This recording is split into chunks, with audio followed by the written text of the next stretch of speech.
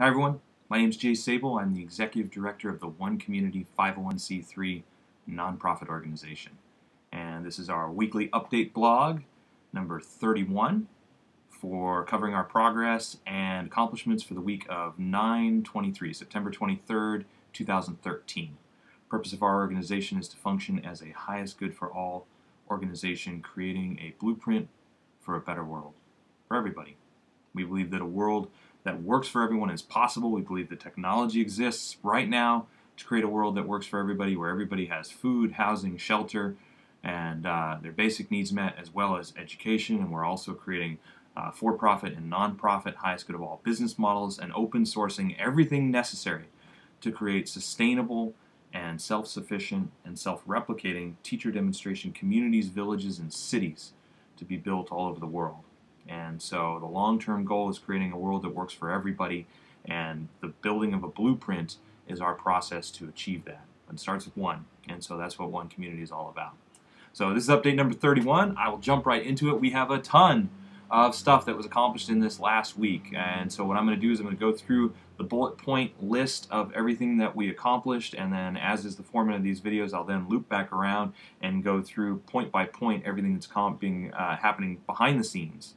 And if you want to read about this stuff, there's a written blog that goes along with this. We put that written blog link in our YouTube video description, or of course, if you want to see what's going on right now, you can just go to the blog itself, which is onecommunityglobal.org/one-community-blog.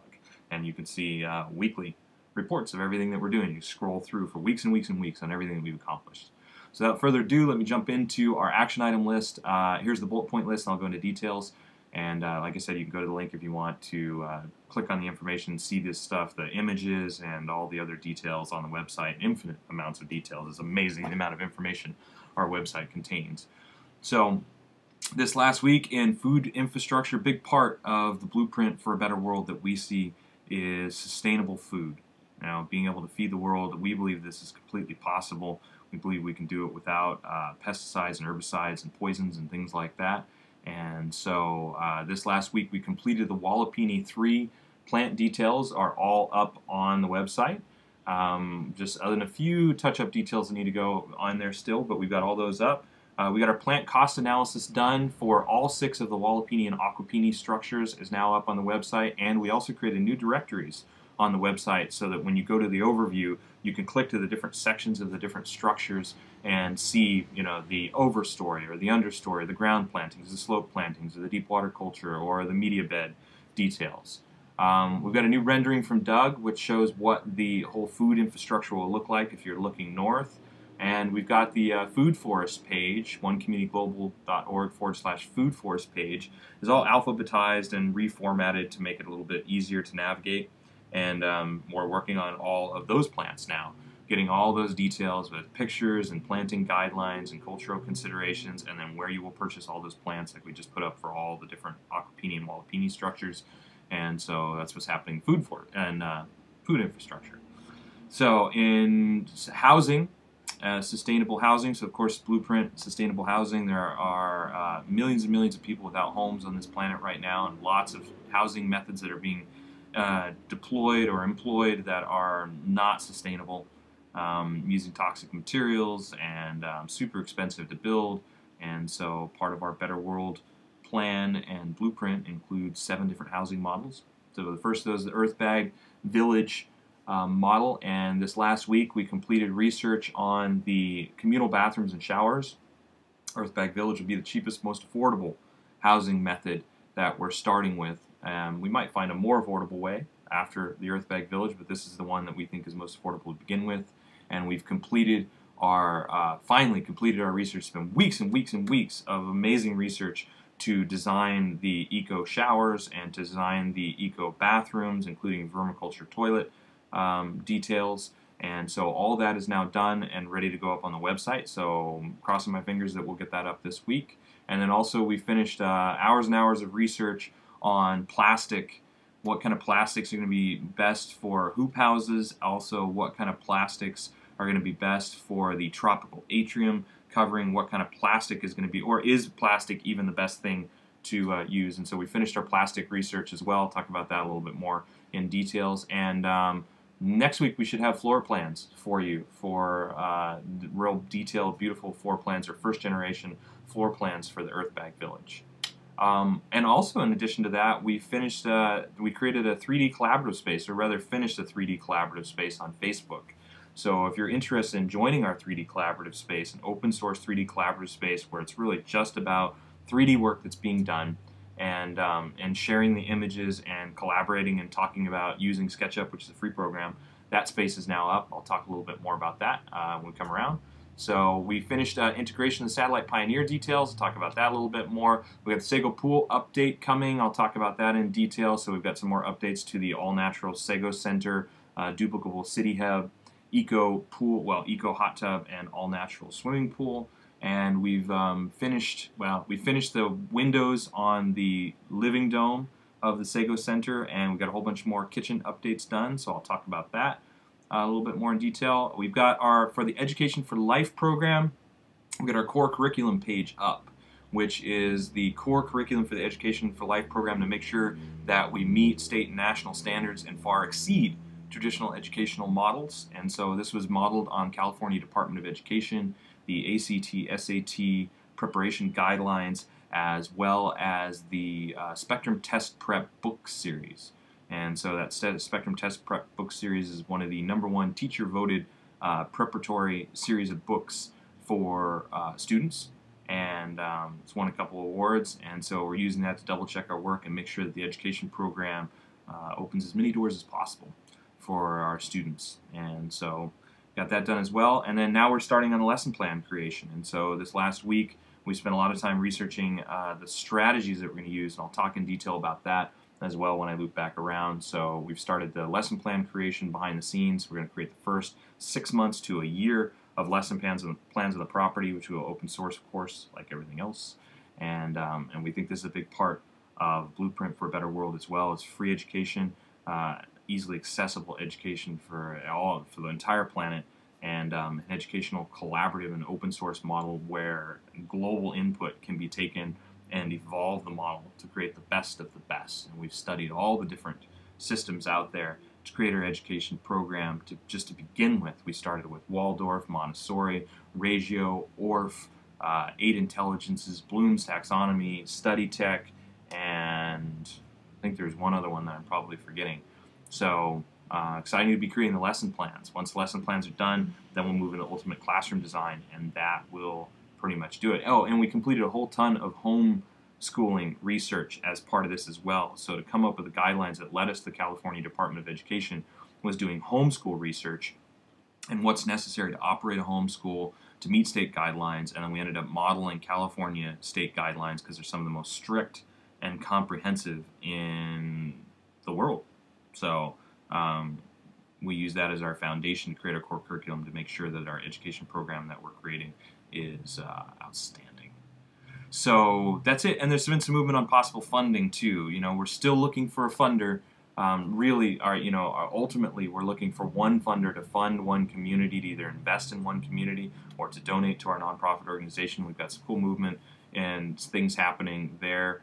And so I'll talk about that as I loop around too. So yeah, it's been a busy, busy week. Blueprint for a Better World. That's what we're creating.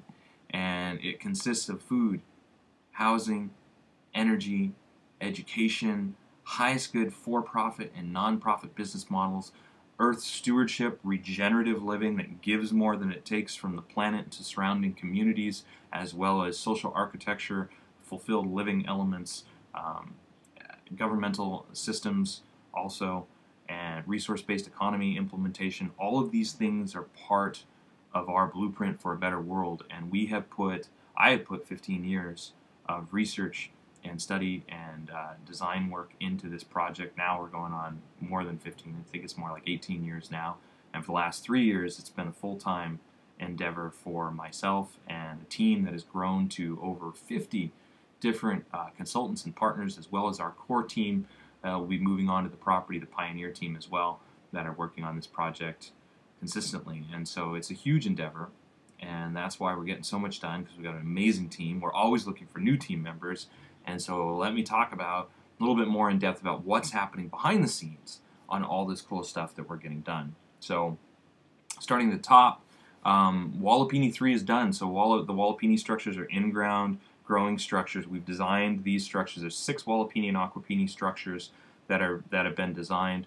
The first one to be built will be the large-scale aquapini, and so you can see everything that's going to be planted in large-scale aquapini on our website, as well as cultural considerations, planting guidelines, a plant description, a Wikipedia link to more information on there, a picture of what the plant looks like, a plant map for how the whole thing is laid out. We're setting it up, and then we've added this last week, in addition to finishing Walipini 3, we've added now for everything in all the Walipini structures, we have added in the cost analysis and purchasing details.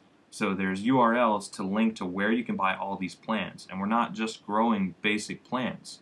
In designing this, our botanists, our horticulturists looked at this and they said, how can we create the most nutritious and the most diverse and amazing food we can imagine? How can we do that? And the Walipini and the aquapini structures allow us to create different internal environments that can be duplicated anywhere in the world, and then can grow a diversity and variety and quality of food that far surpasses what you can get in a grocery store. And if you want to see those details, go to the website, go to the Highest Good Food page, and take a look at what it is that we'll be growing. The amount of time and energy, we're taking hundreds of hours, have gone into plant selection and research and creating these internal environments that will produce this amazing food, because we want to sell the public on this idea that it could be better.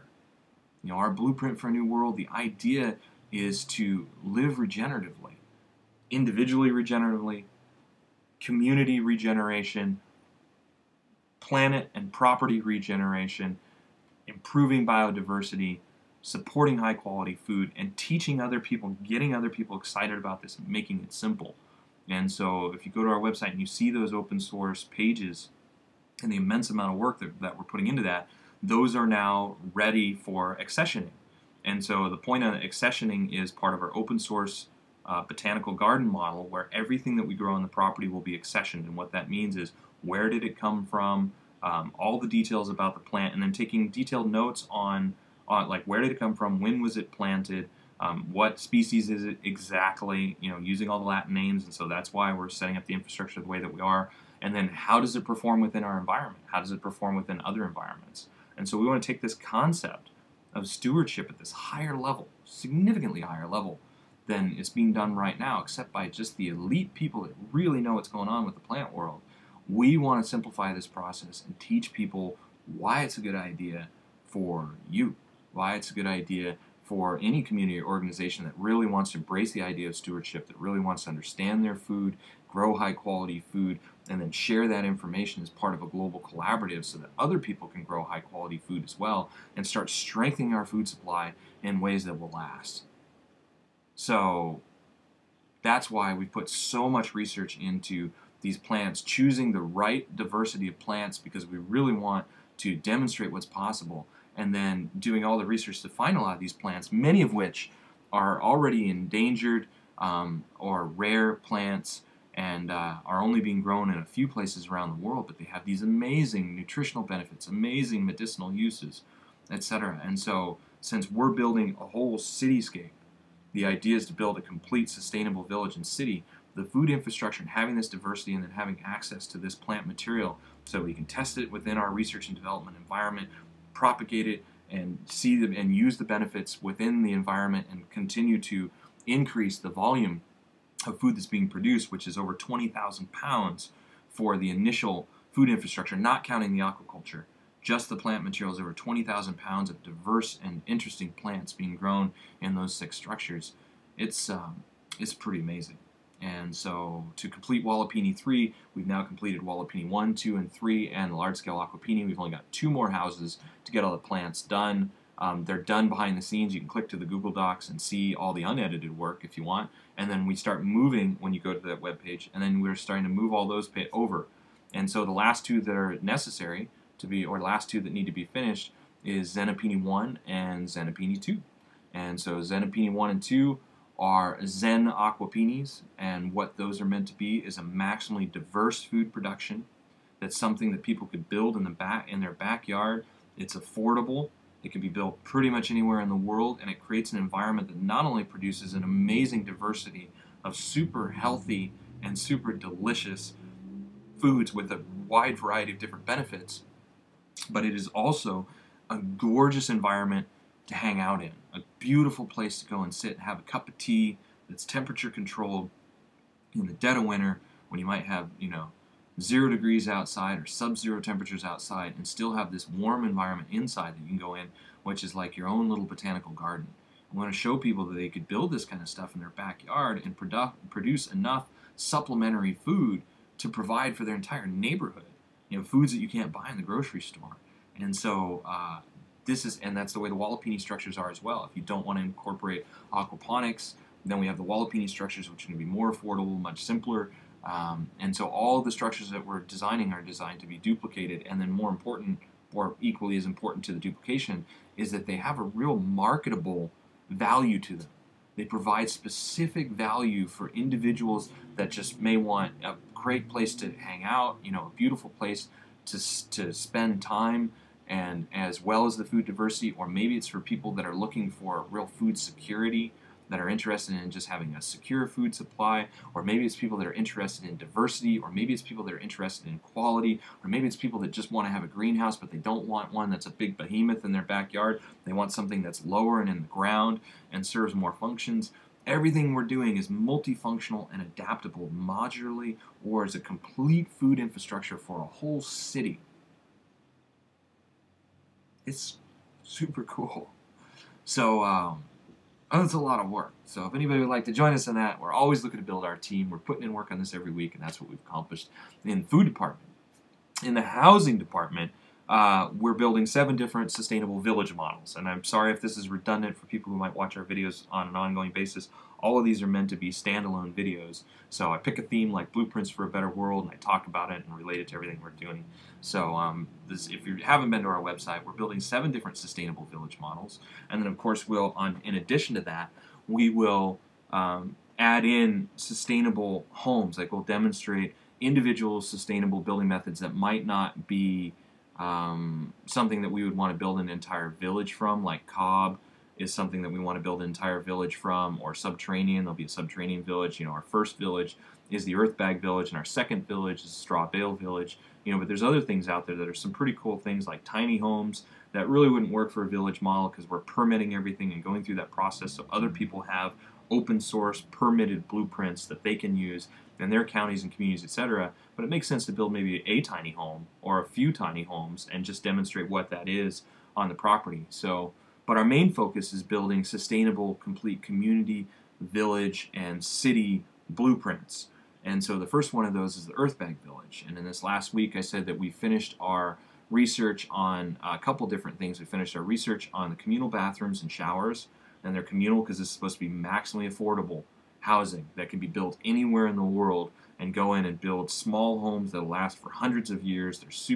They're earthquake, practically indestructible. I mean, they're earthquake resistant, they're flood resistant, you name it. These homes, Earthbag homes, you could drive a truck into them and they'll stand up. I mean, they're amazing things.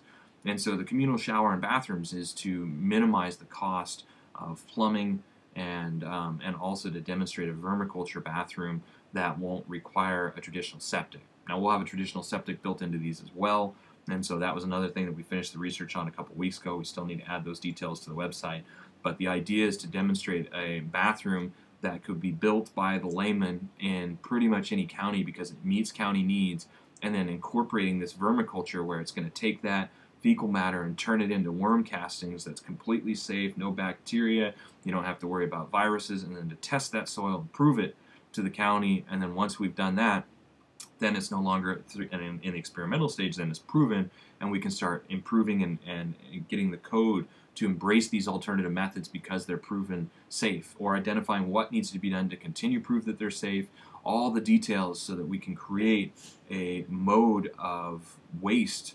reutilization that's better than what we're doing right now. Blueprint for a Better World. Right now there's still people that are just dumping their waste into rivers. We're doing it as a species. Humanity right now, the United States, developed countries are still doing a lot of crazy things with our waste that's really poisoning our rivers and destroying our land, etc. And so in some places, and so we want to create an alternative for that, and especially for people that are living remotely, that aren't connected into city sewer systems and things like that with processing plants. We're going to create a mini version of processing plant. So with that is researching how do you create a little communal shower. You got a men's and a women's bathroom. You got to buy all the different things. You got to buy the toilet paper dispensers and the sanitary napkin dispensers, and you got to buy everything from the garbage cans. And how do you heat it? And what's the plumbing look like? What do the toilets look like? What do the barriers between the stalls look like for something like that? It is is a lot. And so we finished all of that, and then on top of it, we needed to research, hey, what's the best thing for the aquapinis and the walipinis to cover that? Do we want to do it with glass? Do we want to do it with plastic? What's the best type of plastic? It started because we were looking at hoop houses. And so all that research has been completed in the last week as well. And the jury is in from our group, and we had 2 people do the research on this, well, 3 counting myself. 16 millimeter polybicarbonate is really the way to go. It's got a long shelf life. It's going to last 10 years, longer than that if we treat it with something to protect against the UV. You don't have to worry about hail or windstorms breaking it, and a big rain of glass coming down on people. So that's important. It's cheaper than glass, and it's lighter than glass. So there's some structural benefits to it. Bottom line is it's just great. And so we're going to put that up on the website and share those details. We've got now what we're looking for is a specific vendor. What's the best vendor hopefully with national distribution so that people duplicating our blueprints can use the same vendor and use all the research that we've done, and hopefully we can cut a deal with that vendor to be the provider, because they will reduce the consumer cost, that they'll beat consumer prices everywhere else, because we're going to do all the advertising and send them all this business, and then be able to offer some level of wholesale or distributor pricing to the consumer. And so that's the next step on the Earthbag Village plastic research, is finding that vendor. And then we'll always be on the search for better and better suppliers, and looking at some of the new technology that's coming out as well, because that was a big part of our research too.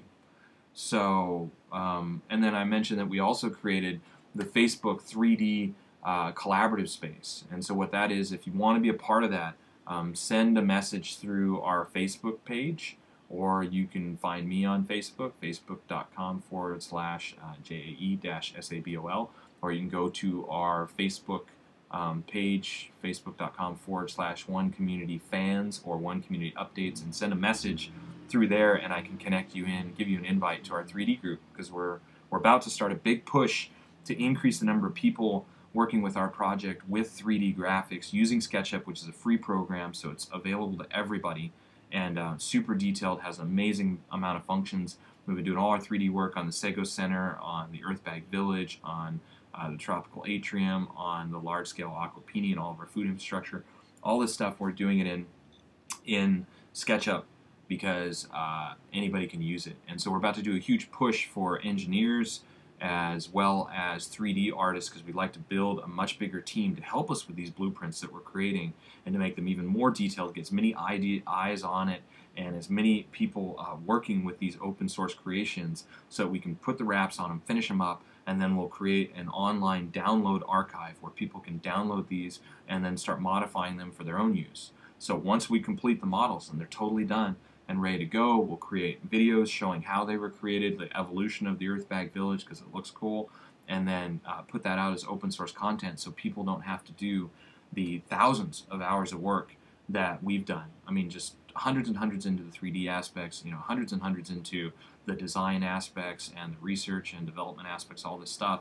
It's immense, and we want to provide that for free to people, so that they have a foundation, a solid building block foundation, to expand it in 100 different directions and to make it even better, and start building this sustainable, highest good for all housing and infrastructure all over the world.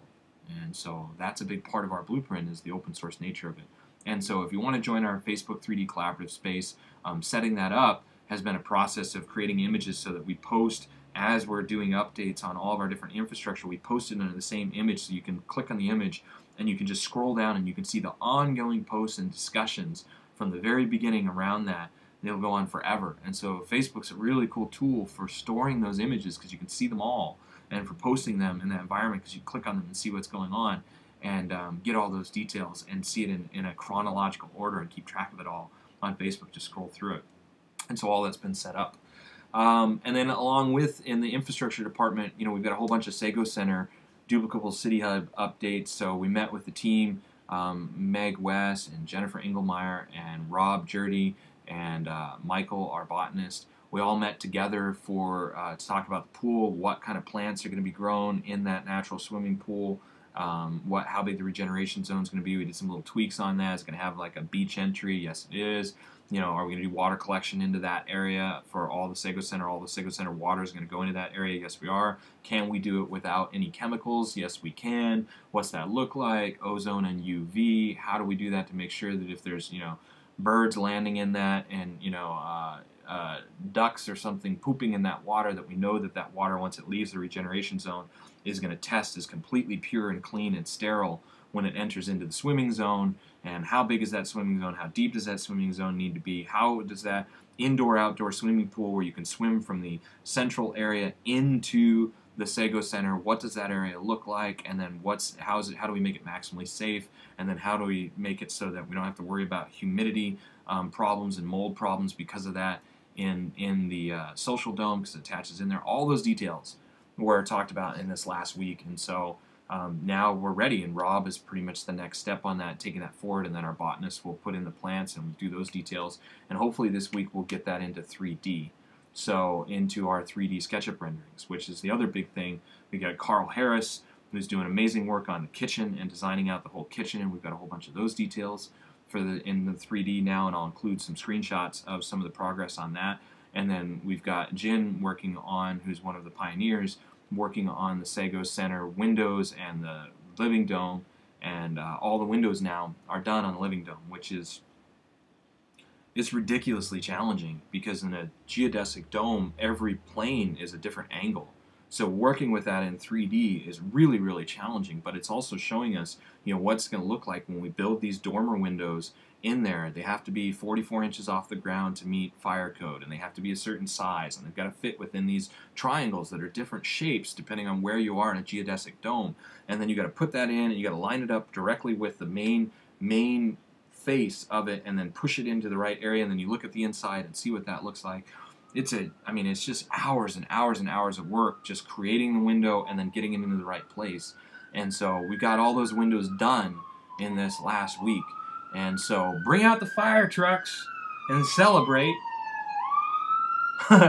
because now it's finally done. And so I'll include some pictures of that in the written blog as well.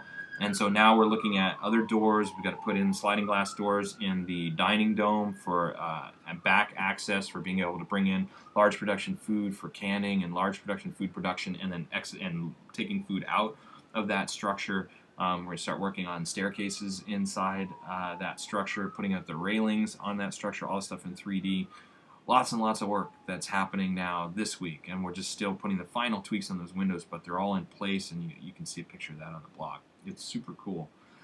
So, and then the Education for Life program. So, Education for Life program, last week I reported that we finished our Strategies of Being page, which is the strategies for amazing teachers, communicators, and leaders, which is the foundation for interaction between all community members, as well as the education program, based on some of the most amazing writings about consciousness out there, as well as all the education programs that are available. We studied, as I said, Waldorf, Reggio, Bloom's taxonomy, eight intelligences, which is now 9 intelligences, Study Tech, Orff, Reggio. All of these were studied, and we looked at what their methodologies were, what were the tools that they taught and used, and then we also looked at Eckhart Tolle's A New Earth. We looked at Neil Donald Walsh's books, Conversations with God. We used some of the foundations, Tony Robbins' teachings about motivation, which are pretty amazing. I've gone through a ton of his stuff myself. And then also Miguel Ruiz's 4 Agreements. And we put this all together in a format where people can, take what they want and use it, and not use what they don't want. But we created a template and a great overview. That was last week. This week, or the week before, we reported on that. This last week, we finished up all the research on homeschools and what's necessary, and then that led us down the path to clarifying what the state and what the state needs, and what federal government needs, or what are national guidelines for education programs. And our curriculum is all done. The curriculum for life is done, which was hundreds of hours of work. And so we want to make sure that that curriculum meets and exceeds state requirements. And so we chose California Department of Education because it's one of the most comprehensive and strict. And then we built on top of that, we looked at and researched SAT, ACT prep guidelines and looking at homeschool models. And we put all that together along with the Spectrum Test Prep book series as backup to make sure that what is some of the best test prep book series that are out there right now. What are they saying students need to be prepared with for each of these different grades? And so putting all that together, we've created our core curriculum. So if you go to onecommunityglobal.org/core-curriculum, and I haven't even shared this yet on our updates page or anywhere else, but I will today or tomorrow, you can see what that core curriculum looks like. And so now what we're doing is we're cross-referencing that core curriculum with the existing curriculum that we've designed, which covers everything, as well as things like how do you teach integrity, how do you teach lesson plans about understanding what love is, how do you teach lesson plans about understanding the interconnectedness of people or diversity, cultural diversity, what does that look like, and studying all that. And so we're cross-referencing all the research that we did for homeschools and state Department of Education guidelines, ACT, SAT, and we're going back through the entire curriculum, all the pages of curriculum, all 12 pages of curriculum, and we're putting asterisks by the ones that meet that, and then we're starting to build the lesson plans, so lesson plans for life. And the way that we're doing that is by creating mind maps where we have weekly themes that then cover all of the key subjects that the state requires, so math, science, social studies, taught within the context of that theme, and then, so for instance, if the theme was health, actually health is one of the primary branches. If the theme was the human body, we would talk about the human body, and we would use that within the context of math, science, English, literature, and we would talk about how all those things relate, and we're building individual lesson plans to teach that. And the idea is to demonstrate a multi-age classroom that is tailored to the individual student, as opposed to everybody sitting down and reading out of a book. The idea is we're creating a format that literally is kind of amorphous and can move and be flexible with the student's needs, and also meets guidelines. So we know what the guidelines are and what we're shooting for, but instead of saying, hey, everybody fits into this box, we're creating a system that's maximally flexible based on Waldorf and Reggio and all the systems that we studied, as well as a bunch of our own research and ideas put into it. We're creating this as a template, as an open source template that will be able to be applied in a homeschooling environment, in a traditional schooling environment, in a community schooling environment, and we're open sourcing all that. And so that's what we're now working on as the education team of One Community. We're talking about what those mind maps look like, and we're starting to brainstorm and mind map out some examples of that, and hopefully we'll be able to put some of those up within the next couple of weeks. It's a lot of work, but it's really cool because now we've got the curriculum, we've got the guidelines of what's necessary, we know exactly what it is that we want to accomplish, like what it is that we're shooting for as far as the amazing ACT, SAT scores for people that want to follow a traditional path or entering directly into the workforce with a skill set that allows you to go into higher level workforce entry for internships, that kind of stuff, or getting advanced placement in college, college credit before you go to college, and scholarships, that kind of stuff. So now that we've got all that clearly identified and all that's up on the website, the next step with the Education for Life program is creating lesson plans. And so that's what we're doing right now. And the reason why are we doing that? Well, Blueprint for a Better World, right? Our goal is to create a blueprint that includes everything, not just food, housing, and energy. Those things are pretty basic, and I think that the information is really available in some form out there for how to do that. But to our knowledge, we're the only organization in the world right now that's looking at it as a complete comprehensive model and specifically open sourcing all of the different components for duplication, which is really the bulk of the work, is teaching other people how to duplicate everything that we're doing. And so that's why we're doing all this stuff, why we're creating the education program, why we're putting so much detail into it, instead of just going, well, we can set up a community model and then just run one of these online homeschool programs or something like that.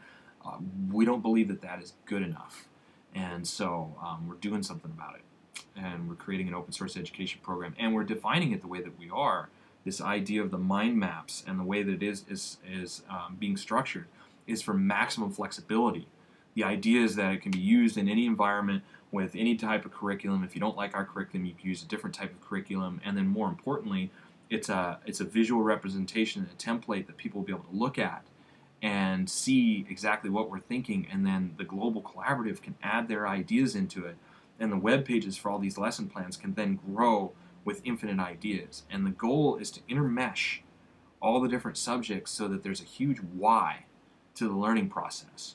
So why is science important to me? Instead of just learning from a book about biology, let's look at how biology works in our life, and let's use it. Let's put it to pragmatic and interesting uses within our life, within the context of a theme, and then using all that information so that the education process becomes a heck of a lot more interesting and effective. So that's why we're designing the lesson plans the way that we are. We want to be able to create a tool that people can use in any environment, and then be able to contribute to as well. Send us their ideas, and you'll see if you go to any of the education components, you'll see that there's links in there for suggestions for this page, how to add your ideas, and so people can submit their ideas and we can review those and keep adding to it to make it better and better and better. Eventually we'd like to design software or do something like Wikipedia, where it'll be a little bit more open source. I'm not sure, where people will be able to contribute more easily in a collaborative space. We have Google Docs right now, so we're also thinking about that kind of stuff too. So yeah, it's been a busy week. And I said that we had some movement on funding as well, so we've got several conversations that are happening behind the scenes that could pan out in a few months.